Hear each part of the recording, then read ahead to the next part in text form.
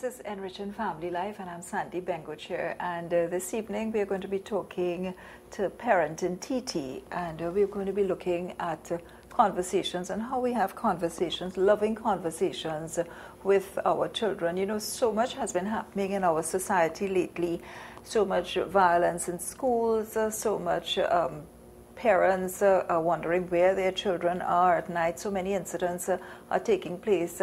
And I think it's so important that we find out what is happening in our children's lives and be able to build that conversation with them to be able to understand how to parent with them. So many of us are out there looking for help in parenting, and I dare say also help in teaching and dealing with the students. So much is happening out there. So this evening we've invited an associate from Parent in TT, and we'd like to welcome Sophie Barkan. Sophie, welcome. Thank you. Welcome Thanks for having me.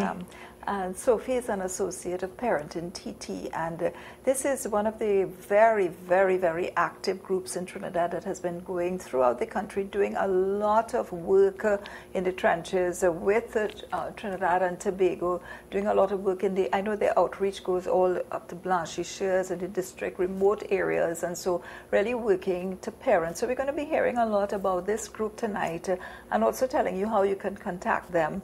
And Sophie is going to guide us through, you know, how some of the techniques that they use in Parent in TT. So, Sophie, welcome again.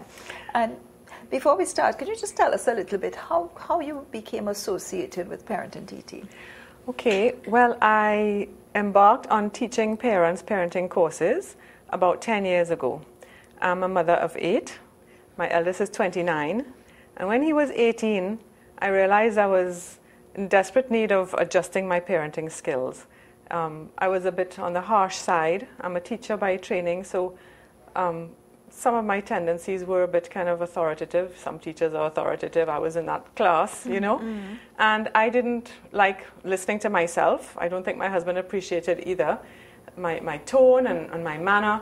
And so I was very fortunate to be part of a parenting conference where some specialists came down from the States, and they represented the Love and Logic parenting program. So I went to their conference, and then I went home and implemented their skills right away and got results right away. Okay. Yes, so I was hooked, and I embarked to educate myself in their philosophy of parenting, their skills, and I was just so hooked on it that I said I will go abroad to their conference and equip myself further.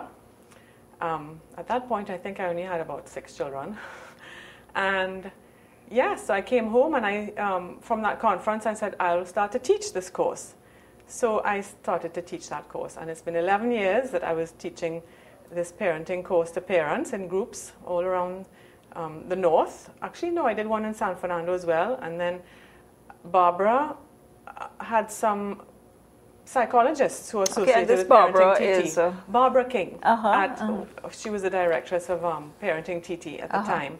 And she had some associated psychologists, Dr. Karen Moore and Alicia Hoyt, who consequently learned the Love and Logic parenting program. So they were on board with Parenting TT as well, and they were doing the training out in Arima. And then because I'm a teacher, I then, after 6 years or so, I then embarked on learning the Love and Logic teaching program, because there's one for teachers, specifically for disciplining in school, managing students in school, the classroom program, you know. So Barbara invited me to Arima to teach this teaching program to teachers out there. So I have brought it to parents, and I've brought it to teachers. Mm-hmm. That's how I became associated with Parenting TT. Mm-hmm. And then I got called up by orphanages to do work with them. Their caregivers came to my courses. So they Love and Logic. And before we continue, we've opened up the lines very early this evening because we know that this is very topical, and there are lots of parents out there who would love to chat with us, to tell us their experience, to tell us some of the challenges that we are facing out there, both teachers and parents, some of the challenges we have with bringing up children, with parenting, with discipline, with being able to connect with our children out there. There's a lot of challenges happening out there. There's so many other things bombarding them. So we'd love to hear from you, please. The lines are open very early, and we'd love to hear from you. So, yes, the Love and Logic program is also connected with the parenting. With Parenting TT? Well, they have, as I said, some psychologists associated with them, and they're conducting Love and Logic parenting classes at Sanchez Street in Arima at Parenting TT there all the time, every term. You know? Okay. Well, we have a caller online already, would you believe? And so thank you so much for calling.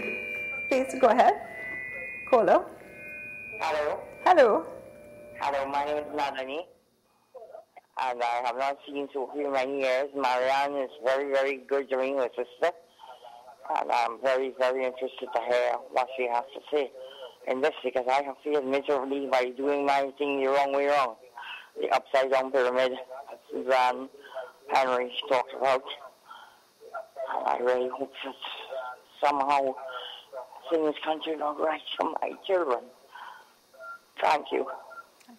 Thank you so much for calling. Thank you so much for calling. And, you know, again, the caller, you can hear so many of them out there, they don't know how to handle it. And there's so much desperation in this society. What do I now do? What do I now do as a parent? So there is such a need for programs like this. But when you do the Parenting TT, what are some of the topics that you would cover there? Well, Parenting TT is an organization that links people up.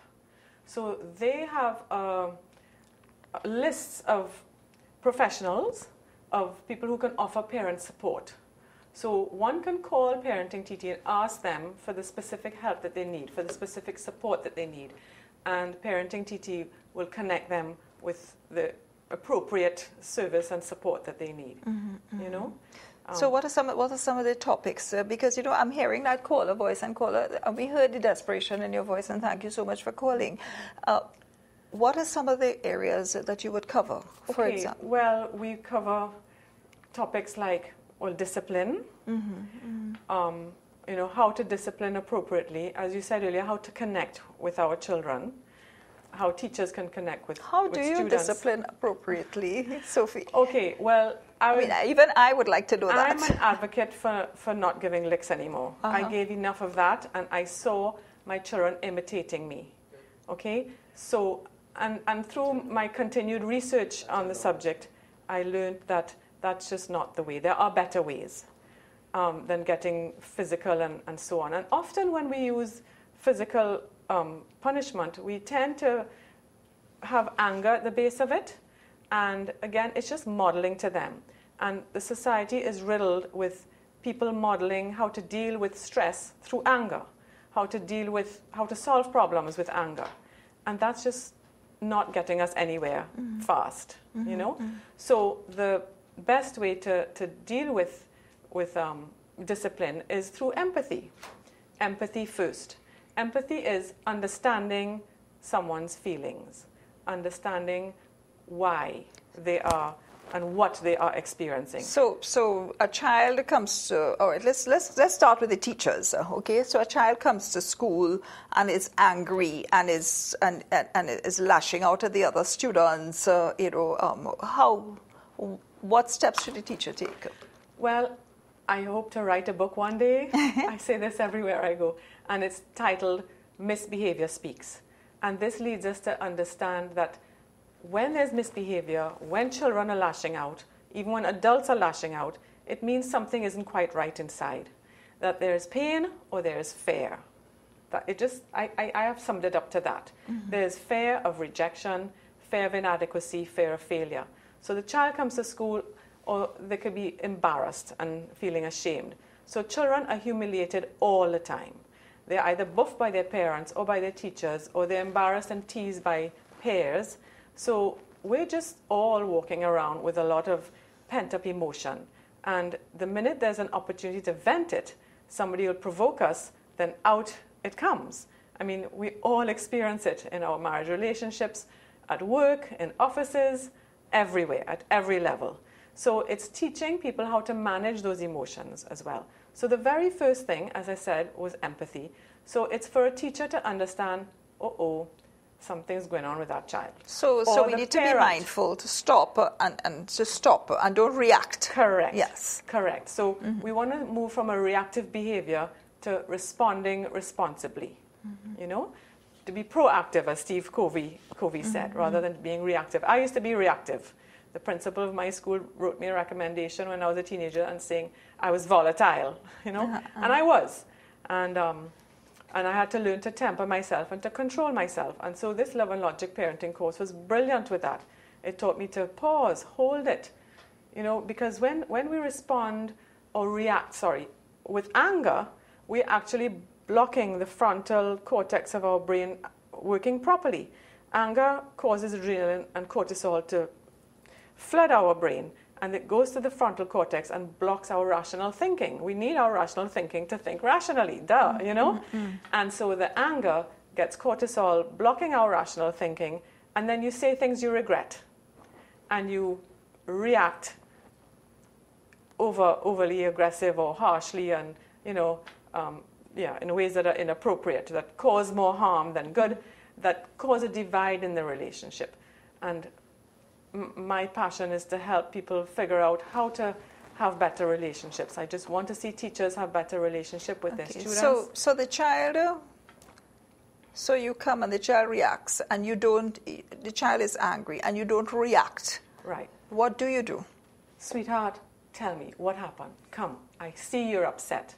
A parent can tell their child this too. The child is mouthing off inappropriately around the parent. It's not a time for the parent to discipline the child and punish them and ban them for mouthing off at them. It's, that's a red flag. Misbehavior is speaking. I need to listen to what's going on with this child. Listening. I think most of the teenagers in this world are crying out to be listened to. So that's another topic that, you know, we would cover in Parenting TT and in our courses and so on. We need to listen, and not just listen to the words, but to listen to the body language. Because we're all walking around with body language. A sullen, quiet child who's not saying anything is crying out for attention and might end up cutting themselves in their room, you know, or dealing with antisocial behavior. That is listening as well, you see? So we, teachers, parents, peers, need to listen to one another, see what is going on, fish it out. And this leads us to that topic of feeling safe. We want our children to confide in us. And how do we get them to confide in us? By making them feel safe. How do we make them feel safe? By holding our tongue when we want to shout and scream and discipline and have eruptions of anger. They will come to us with mistakes. They will mess up, okay? They will lose things. They will act irresponsibly. But threatening them, punishing them, only teaches them, oh shucks, it's not safe to go by mommy or by daddy or by auntie or by granny or by the caregiver. I have to keep my mistakes to myself, which is very sad. We want children to feel safe and to know it's okay to make mistakes. The road to wisdom is paved with mistakes. I think most of us listeners could say we've gained strength and wisdom from making mistakes and from bouncing into walls and coming up to brick walls, you know. So we want children to realize, you know, their confidence hinges on experiencing making the mistakes and getting up and starting over again, you know, and falling down and getting up again, you see? So it's creating safety for them. So it's listening. Earlier in the program you said that when your eldest child was 16, was it? 18, you decided that this wasn't working. And you went to do the parenting program. I'm sure that there are people out there who are listening to us this evening who are saying, my child, and I know there are hundreds, if not thousands, of teenagers out there, lost teenagers out there, and parents are saying, oh my God, I did it all wrong. And what you're saying is that you once said, I did it all wrong. How did you journey back? How did you journey back with you? Because you came home did you come home one day and just flip and say, well, I'm now this new mommy? I started with baby steps. It took time and perseverance and not giving up. And up to today, I am always researching and looking for ways to be better in my roles. So it's never too late. I've even spoken to parents who have very adult children and have recommended some of the parenting tips. For example, a parent who had an adult child living there and was in the habit of helicoptering. It's one of the love and logic terms, being a helicopter parent, when a parent is doing too much for their child and enabling them. So I gave this parent the advice from the program: do less for them. Tell me a little bit about this helicopter parenting, because I suspect there are a lot of helicopter parents out there, because as we were saying earlier in the program, before the program started, a lot of children, they go away to university, they come back. They're long ago, I got married at 20 and got out of my mother's house, but my parents' home. But a lot of children, they are there for much, much longer, and they're staying on because the society just, they just can't leave. There's nowhere to go. And I think it's a Trinidadian thing where mothers really like to pamper their sons and do too much for them. And this deprives them of standing on their own 2 feet. Well, all children for that matter. The more we do for them, the less they will do for themselves. So when we go running behind them to take things to school for them that they've forgotten, I mean, once in a while it's okay, but if it becomes a chronic thing and we're always running behind them to give them what they need, they'll be thinking, oh, mommy will bring it for me. It's okay, mommy will do that project for me. Daddy will help me with all that homework. I can just kind of sit back and they'll help me, they'll get it done. So I don't need to worry about it, And that is just it's so tragic. I know of so many young adults, even middle-aged adults, whose parents did so much for them that it just carried on into their adult lives and their relationships and marriages, and they just weren't, and still aren't, even in their 40s, capable of doing some basic things. So they've been victim of helicopter parenting. Yes. And I use the word victims. Yeah, yes? I guess so. I've never used that term before, but I suppose, yeah. How do you stop being a victim of helicopter parenting? Can you undo it? Being a victim, you mean? The receiving end of having a helicopter parent, or stopping being a helicopter parent? Stop being a helicopter, because you're quite right. So many of us parents are helicopter parents. Yeah. Well, the first part, Sandy, as they say in everything, is to be aware. So after this show, hopefully many thousands of people will be aware that, oops, they've been doing too much for their children, and they can pull back, but not suddenly, because that'll put the child into shock. So it can be done gradually. And it's given them space to learn from their mistakes when the price is small. So the child has forgotten something at home. They call up, can I have... No, it's okay. Sorry, darling, I really can't bring that for you right now. It's not convenient. You'll be okay. You're smart enough to manage. I know you'll survive.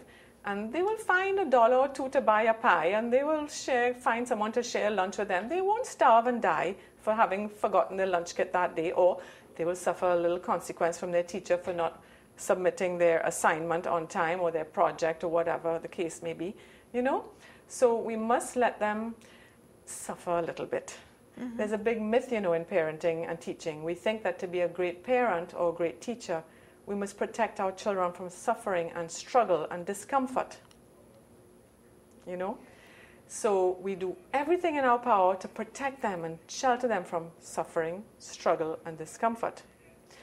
But that just does a huge disservice to them, because the real world is full of struggle and discomfort and pain. Yeah. And that's can you just wise. go too much, Sophie, on one side and say, well, something, you're a young child and you need to... the parent in TT said that I just need to let you go and survive, and let me just let you go and survive. Absolutely not. And, no. So the Love and Logic program went on to offer people the skills to become a consultant type parent. So there was the helicopter parent. Okay. There was the drill sergeant parent. Yes. Who's commanding, do this now, what I said, how I said, and do it. Because I said so. Because I said so. So you get these children of helicopter parents and drill sergeant parents who grow up needing to be told what to do, when to do, how to do it, but yet they resent it, or everything being done for them. So we promote being the consultant type parent. And this is where you're guiding children to solve problems. You empathize when they make mistakes, and there's a skill for guiding them to solve problems. Oh dear, so this is so and so happened. What are you going to do? and you put it back on them. And that's actually the first skill I took home from that conference that what worked are the you same going to do? night. Okay, well, we have a caller online, but I want us to hold that and come back to that because I know this is going somewhere where I'd love to go. Caller, welcome. Hello. Hello, welcome. Good night. Good evening. Hi. Yeah, please, we're Hello. hearing you. Go ahead. You Yes. can go ahead. Mm-hmm. Good evening. Good evening. I am also a teacher by profession, and I'm a mother of 5 girls. And I am enjoying your program. What I want to add, though, is that I did a program with the Common Sense Parenting. I'm also part of trainers. And what I want to add is that it is ongoing. Sometimes we falter. Sometimes we make changes. We see improvements. Sometimes it is not that easy in terms of the teenagers and that kind of thing. So I'm listening on. I've heard of the Love program. The Love I've heard and of it, Logic. and I'm listening on to see what I can also add in terms of my training to develop myself, because I know that it's not a quick fix. Yeah, thank you. Yeah, thank you for that. And yes, the Common Sense Parenting is another one of the very, very, very prevalent, excellent programs in our country that's been offered through the Catholic Church. And thanks to the Republic Bank who have sponsored it. Yeah, through that. And so thank you so much. And we'd love to hear from you, from your group, from the Common Sense Parenting as well. And all other parents, if you're out there and you want to call and chat with us, we'd love to hear from you this evening. You were talking about the consultant parent. Yes. So the first you asked, so what are you going to do? Yeah? So in those days, my children were coming to me telling tales non-stop. So I got home from that conference and they came with their tales and I said, oh, shucks, what are you going to do? And they were just so surprised because I no longer was going to be banning that one for doing that to that one, and no longer stressing out over who did to what. And they actually resented me and did not have as much respect for me because I was listening to the tales and I was punishing and banning because of what that one said that one did to them. You understand? So the minute I started that skill, I implemented that skill. Oh, shucks, what are you going to do? Telling tales reduced by 80%, and I'm not lying. Okay? They turned me grey early with these tales. You can imagine. I have 5 boys first, you know, Okay. and then this girl came, you know. The girl and then some more girls. So, yes, that was such a powerful skill and it worked immediately. So we guide them to solve problems as the consultant type parent. And we are there for them if they need support, but we're teaching them to solve problems from young. So you asked them, what are you going to do about it? And they'd say they didn't know. And I say, well, I think you're smart enough to figure it out. And if you really can't think of something, I'll give you some ideas if you really want. And in no time, I weaned them off telling me tales. They realized Mommy isn't going to get involved anymore. So it stopped. That's excellent. Yes. Yeah. So the consultant parent really just throws the question back at you. And doesn't get emotionally involved. You know, as our caller said, it's not easy. It's not a quick fix. Of course not. I'm still struggling. I still slip back, you know, and of course. And your children are always your biggest critics, huh? Yes. Yeah, they're always very quick to say, well, you know, you did this and you did this and you said you'd never do that, but you did this. Yes, and yes, big critics. They're always your biggest critics, Yes. thank God, because they Yes. keep you on the straight and narrow path to heaven. Yes, hopefully. Hopefully. But, you know, a lot of times as parents, and I'm talking about the public outside there as well, our children are facing so many challenges out there. So many people are bombarding them. And the technology, And not just people. Yeah. Technology is bombarding them. There's so many forces out there. It's negative forces. We have a society of so many negative forces out there. Subtle forces too. Yes. May not be seen as negative, but subtly they're doing wickedness and evil. They're just pulling them away from us. Yes, and you know, your child comes in and you know, for example, your child is involved with friends who are not scrupulous, people who are influencing them quite a bit, and so and the child comes home and is angry, is violent, is tending to violence, and you can sense the child is tending to violence. How do you deal with that? Something like that. How do you deal with a child who is coming home with some violent behavior? Well, as I said, inappropriate behavior, I like to say it's like a red flag. Something is wrong. So they're getting pressured into that kind of behavior. Their needs are not being met. You see, we all have these basic needs, okay? We need recognition. We need to feel significant and important. We need love and connection, okay? So I think if a child is coming home with that kind of behavior, they are not having their primary needs met.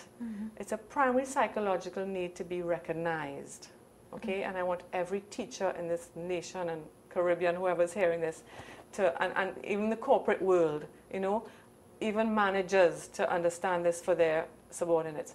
Every human being needs to be recognized. And when we make people feel recognized and important, we're meeting a primary psychological need. And they're more likely to respond positively and to be happier. And that is why there's such a crisis and such a big element of crime out there, because these poor boys who are the criminals, and of course we have female criminals too, their lives were thrown out. They were not made to feel important and significant. But as a parent, how do you win them back? How do you get them to confide in you that, Mom, I'm in trouble, or Dad, I'm in trouble? As I said earlier, when we make them feel unsafe to be around us and to speak to us, they will go elsewhere. They will go and gravitate towards the gangs, towards the pairs that are not such healthy company. So the more we can make them feel non-threatened to be around us. You see, we make them feel threatened by our reactions. We get on and we criticize and we lecture, and the lectures just stream off our lips, you know, and we get on and on and on with them, rant and rave. And so why would they want to come to us if that's our behavior? We have to start by controlling our responses. Remember, we started off here. Bite your tongue, count to 10, breathe deeply, and hold your responses, hold your anger, make them feel safe, and they will come to us. Yeah. And well, that's what I believe, and I've seen it with my children. You've seen it. I stopped ranting and raving, and I would listen with empathy, and they would come and tell me and admit all sorts of things to me. You know, maybe not right away, but eventually, and they're pretty open with me. I'm sure they keep some things back, but they're very open. Yeah, and I think that confidentiality is very important, because, you know, in our society so often you hear parents, I mean, on today's papers, someone is murdered, and then you say, but we didn't even know this person was living that kind of life, and this person lives in my house with me, and I didn't even know that was going on with them. And, you know, it's our children. And you see, you get this passive behavior. Remember I mentioned earlier that we need to read the language of the body. Some children will be quiet, going to their room, you know, and you know how they are now, they're going with their devices and you don't see much of them. That child may be just getting more and more depressed. And the next thing you know it, they've done something terrible to themselves, you know? So we need to be tuned into their language. And another thing that helps children confide in us, Sandy, is not demonstrating to them that we are disappointed with them. I've heard that some children will not confide in their parents because they don't want their parents to feel disappointed in them. Yes. You see, that's another reaction us parents might give. They come home with a bad report, or they haven't done well in something or performed, and you know, us parents, we hold a lot of power on achievement, you know, and these poor SEA students, who some of them actually, you know, take their own lives because they don't want to disappoint their parents with their results. So we need to, again, not show our children that we're disappointed in them when they don't perform to standard, you know? And that leads us into a whole other topic, but you know, Sophie, on children succeeding and letting them succeed and not imposing success on them. Yeah, but you know, Sophie, you're putting a lot of responsibility on the parent. And I think we are making a lot of assumptions that the parent is in a space where they can do all these things. And from your experience out there, and I know you're out there quite a bit. Do you see how can I fix myself as a parent to have all these, to be able to count to 10, breathe, be mindful, recognize that you're walking in your room? How can I fix myself? Because, I mean, it's easy to know all these theories, but how do I implement these theories? Very, very important topic. And we speak about this exact topic a lot. I go on the radio quite often. Parenting TT has a slot on the radio every Friday for the last 2 years. And we speak about this very topic quite often. That's it. We need to, as mothers, as parents, as teachers, we need to nurture ourselves, and we need to make sure our needs are being met, and that, and hopefully it's through spirituality and our church support groups that we're getting those needs met appropriately, not involving ourselves in inappropriate ways to meet those needs. So yes, mothers have to look after themselves. You can't give what you don't have. So that's such an important topic. When you say look after yourself, what do you mean? Okay, we need to make some time for ourselves, even if it's 10 or 15 minutes a day, just to be alone and contemplate and treat ourselves to something that nurtures us, whether it's a nice drink, a walk outside in nature, just time alone. I've heard of mothers locking themselves up in a bathroom just to read something peacefully and quietly. Something that they really like to do, And I have used that particular one myself, and not locked up in the bathroom, but I know, like, when my children, and I had 4 of them, and they were like 2 years apart, and when I'd come home with them after school, and 4 o'clock, and and I would tell them, I need 10 minutes. I need 10 minutes by myself. Please, just 10 minutes. And sometimes it's 10 minutes over as yet, Mommy, because, and the house is on fire outside, it's 10 minutes over as yet, Mommy, But I think that time, it gives you that time to kind of refocus your energies and understand that this time is for the children. Yes, and of course, what better way to do it than, through prayer or, tuning into some kind of spiritual program, for a little while and, reconnecting, as you say. Mm-hmm. Reconnecting. But where there's a will, there's a way. And I believe, remember a long time ago they said it takes a village to raise a child. And unfortunately society has changed so much, and we're more individualistic. We're more in our own little corners. We're not reaching out as much to one another. Mm-hmm. And let's hope. I think because times are changing so much and things are getting so hard that we will go back out to supporting each other. And turning to our neighbors for support. And ask our neighbor, just watch these children, just 10 minutes for me, please, or 15 minutes. I just need to, take a quick little walk in the neighborhood, or, do a little exercise. Is it that the society no longer trusts the village? That too. That too. It's, and I think that's a real thing now. It takes a village to raise a child, but I think, and listening to people, I don't think there's a trust anymore. People no longer trust the village to raise their child. So it doesn't have to be a village. It could just be, a smaller representation of that. Not the whole village, obviously, anymore. Because you're right, the trust is gone. There are more dangers. There's more threats to everybody's safety now.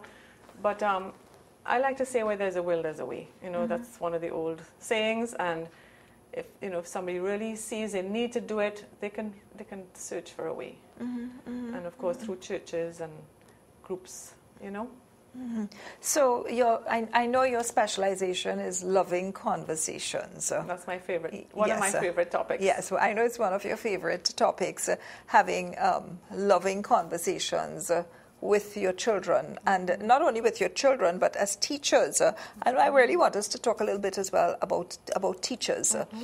And I know that quite a few teachers look on at the program, and they find it very difficult to have loving conversation. I mean, you have 30 children sitting in front of you, coming from 30 different environments.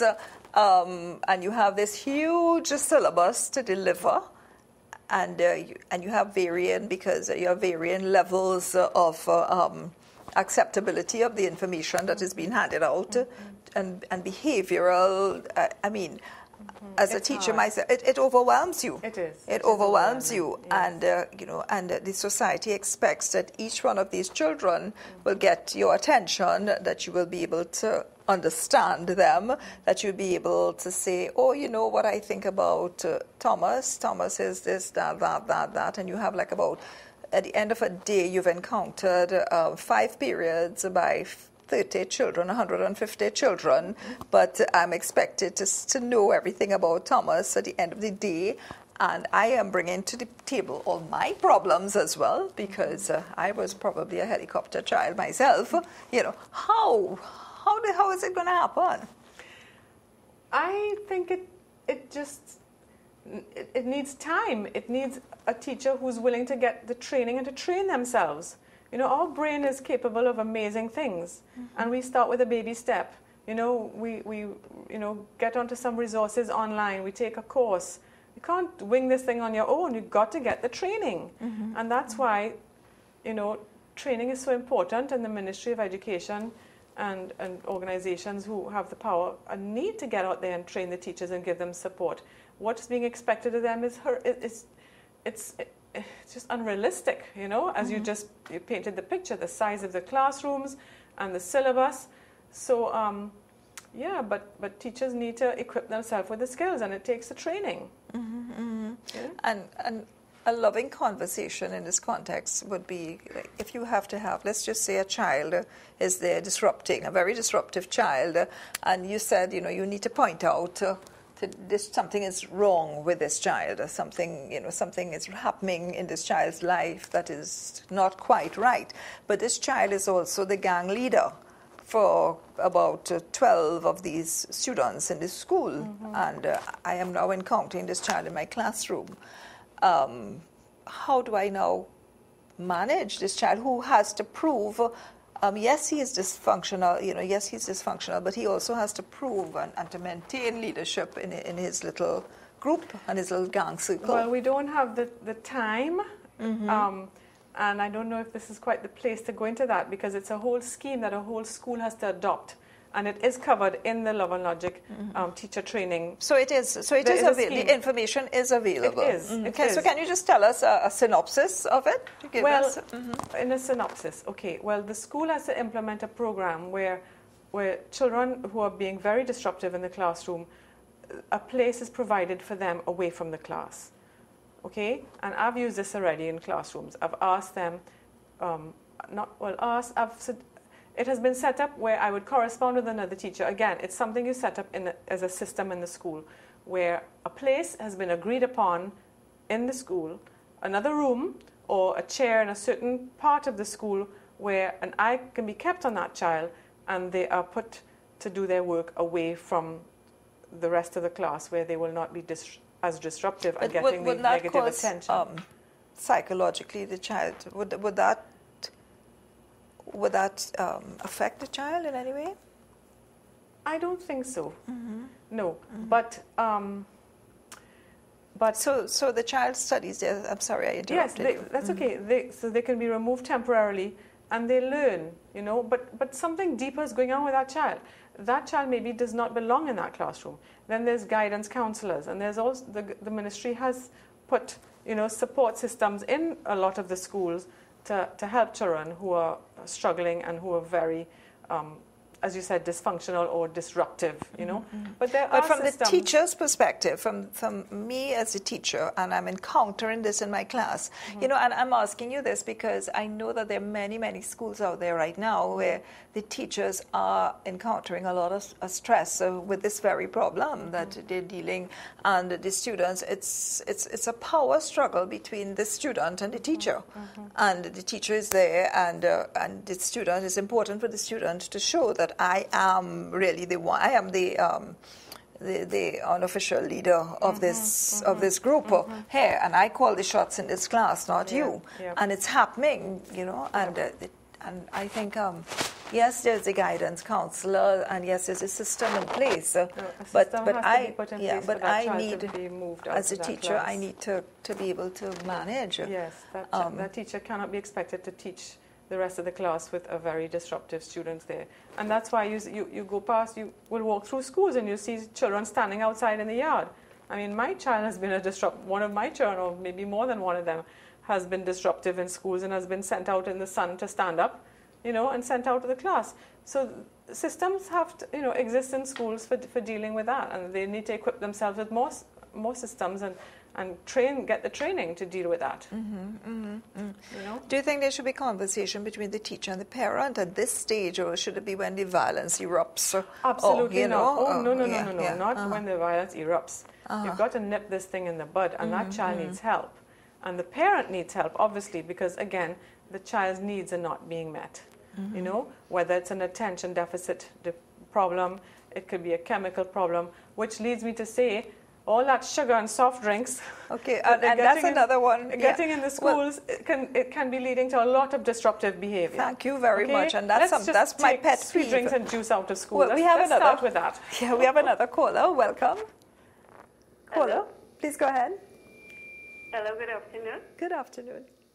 I am listening to your program, and I have taught all sorts of children, from the BTAM to Point, and I have met all sorts of children. And you would be surprised to know, those who react, a lot of times they just want your attention. These children are missing so much affection and love.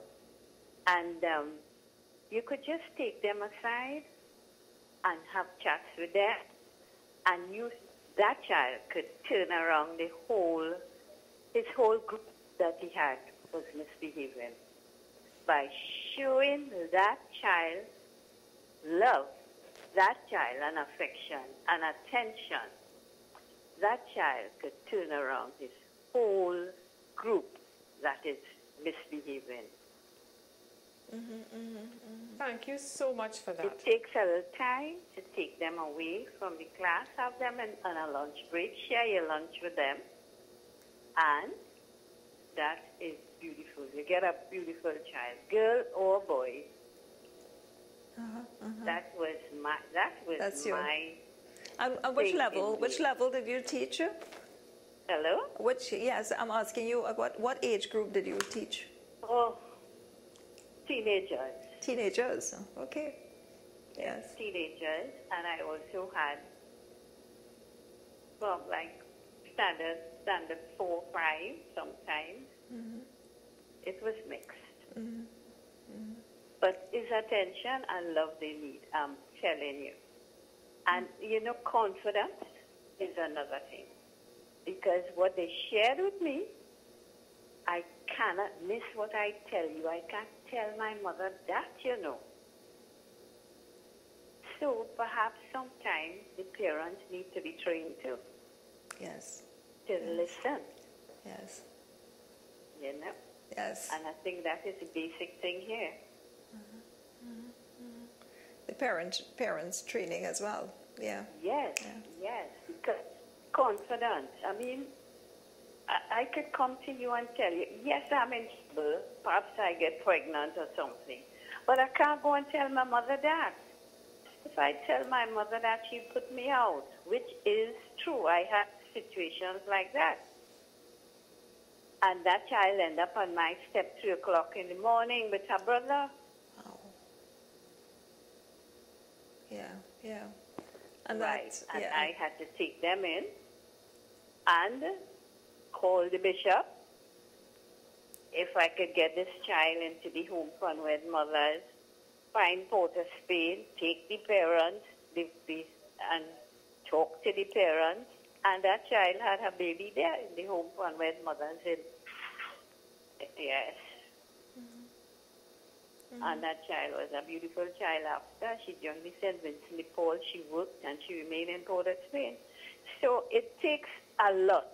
It takes a lot.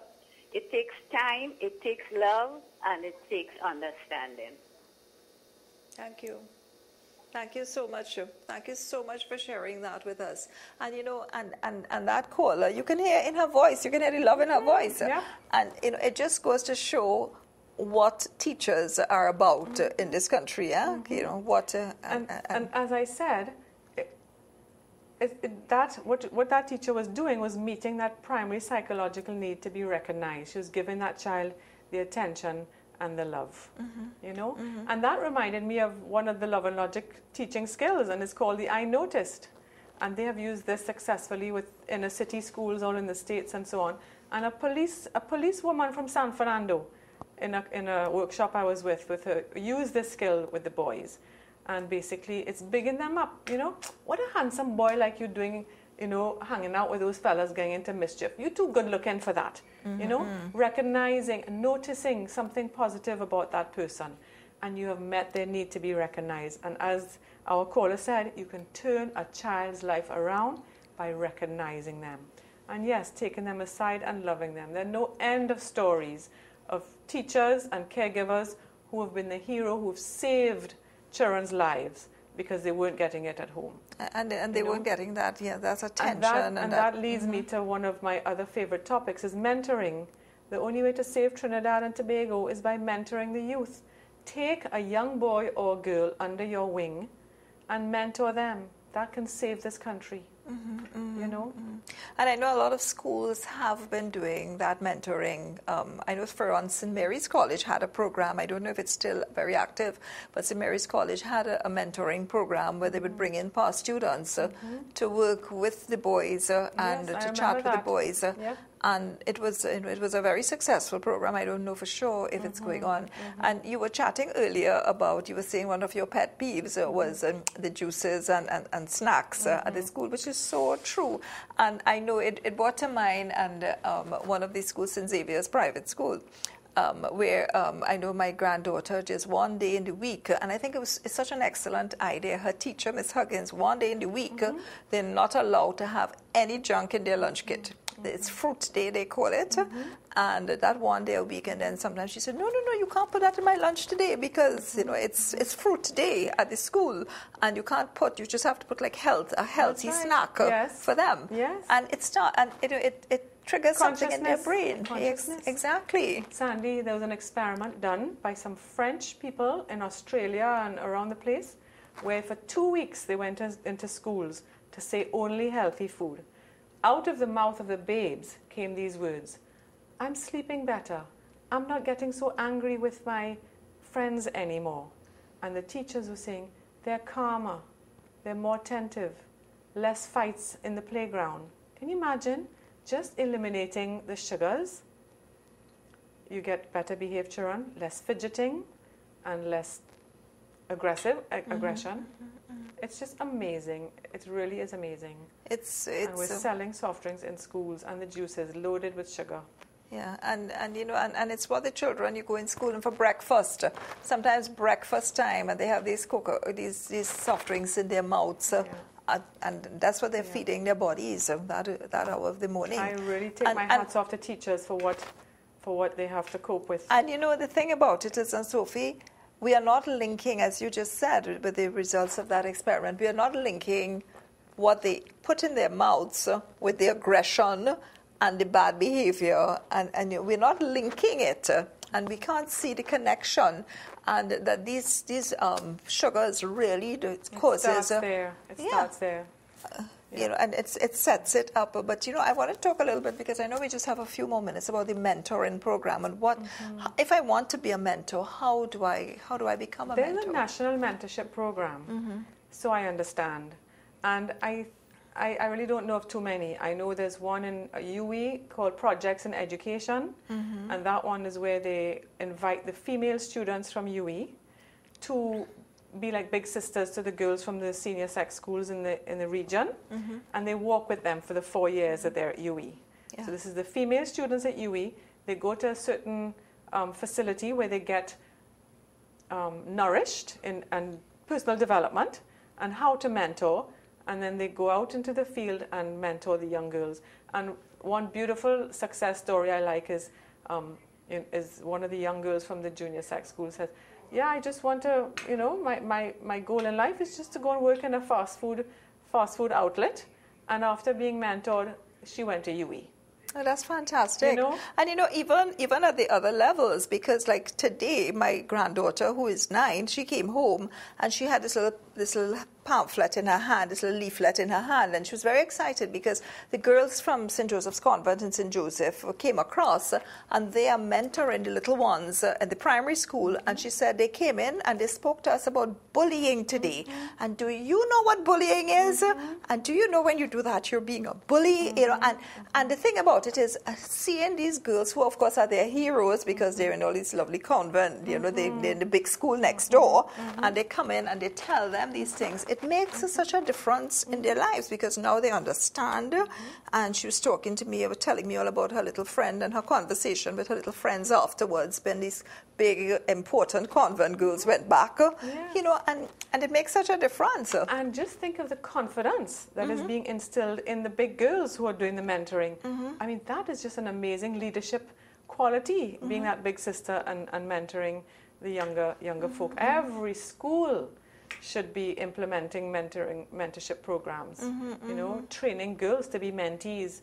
I mean, there's some Form 4 girls I heard in Holy Name who are going to Belmont and mentoring some girls in Belmont every Friday afternoon, helping them with their homework. There was some going to Boisseau Village last year. So there are little organizations around doing that. And Sophie, before because I know we just have a couple more minutes again, I know you've just done some work in Blanchisseuse, in the Blanchisseuse area, and you parenting TT has really been out there doing for 3 years. Can you tell us a little bit about that parenting experience, that experience of parenting TT in that Blanchisseuse area, which is really one of the outlying areas outside there. BG wanted to do a North Coast project, so they contracted Parenting TT to do this project out there. So I was in charge of the teacher training at the Blanchisseuse Secondary School. There was a mentorship program set up there. There was a counselor who went in there to work with every child. And then there was an appreciative inquiry conducted, which is where somebody from our team went to speak to the stakeholders along in all the villages to ask them what they really wanted for the area. What was their dream? And so the stakeholders would be like from Las Cuevas, Blanchisseuse. So this would be the just major people in the communities. So the owners of the shops, the police, health centers. The health centers. Yeah, exactly. Prominent residents in the areas, and they were all interviewed. They were brought into workshops. See, stakeholders is such a business term. And I know, and they created a whole dream for the North Coast, and it is just a beautiful, beautiful project that started and it's being taken up. So they created this. So you went in there and you spoke to the stakeholders about what Somebody they wanted. from our team was in charge of that. Yes. When I say you, I mean Parenting TT. Yes. Okay, and then what? And they brought together the villages. Now, before the project, there was antagonism between the villages, okay, and between students and so on. And after this project, this initiative, they were brought together in teams to play sports. They have a green market now that they have every couple of months. You might see it posted, where they come together and sell their produce.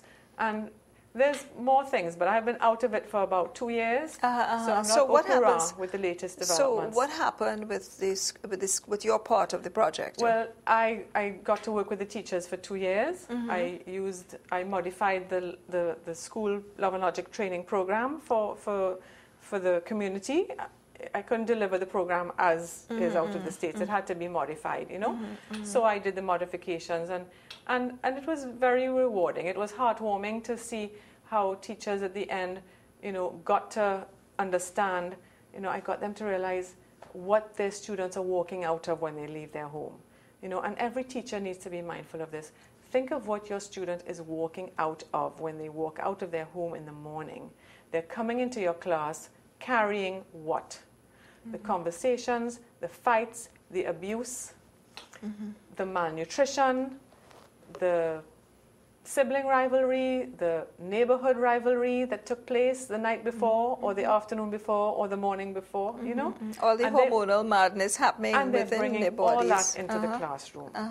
And so teachers need to be mindful of what their students are walking in class with and to address their students' And what do you needs think accordingly. about, because I think this is one area that I see that needs some work. What do you think about parent-teacher relationships? Because, over the years, I think that's where we've seen a lot of breakdown. Long ago, there was a lot more parent-teacher relationship where the parent and the teacher worked together. And the most successful schools Yes. have very strong parent-teacher relationships, and that's a proven fact. And that goes beyond attending the PTA meetings, I think, because a lot of times when we say parent teachers, they looked at the PTA and they say, okay, well, I went to the PTA meeting, and it goes beyond that.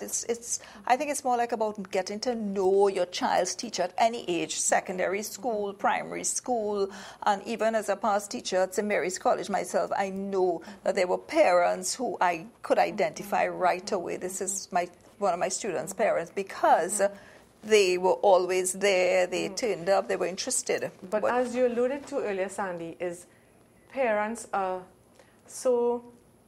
struggling so much that when you don't see parents come into the schools, it's not that they don't want to, but they are just so struggling to keep on top of the demands on them, just to provide the food and the clothing and the shelter for their children. And we alluded to that earlier, that they need the support. They need a lot of support, and sometimes it's literally material needs that need to be met before they can even think of going to see the teacher and into the school and to be involved in the school. Well, there's so much more we can talk about, Sophie, but we've come to the end, and I just want to leave before we go to leave the number. Parent and TT is 664-1520. 664-1520, and I can assure you, because I know Barbara King is and you can't say parent and TT without mentioning the name Barbara King, a very, very dynamic woman who we also hope to have on the show soon. We haven't asked her yet, but we're hoping to have her on the show soon as well. And they've been doing fantastic work in parenting along with all the other groups. The Common Sense Parenting, the Love and Logic group. There's so much help out there that we can get, and it's available. It's there. The church. You call the Family Life Commission. You call any of the guidance offices. And there is so much help that you can get, and we know you're not alone out there. There's so many parents. I'm sure you'd agree with me, Sophie. Yep. There's so many parents, so many teachers out there. I mean, you get calls, what to do? We don't know what to do. So there is help out there. Sophie, thank you so very much for giving us this time, and thank you for all you do for our society out there. I wish to do more. Trying to save our society. I'd love to come out more and participate in sharing this with schools, with parents, and any get-togethers anywhere. I'd happily come and share some of this information with parents. Thank you very much. Again, the number is 664-1520. And thank you so much for viewing, and enjoy the rest of your day. That hour certainly went very quickly.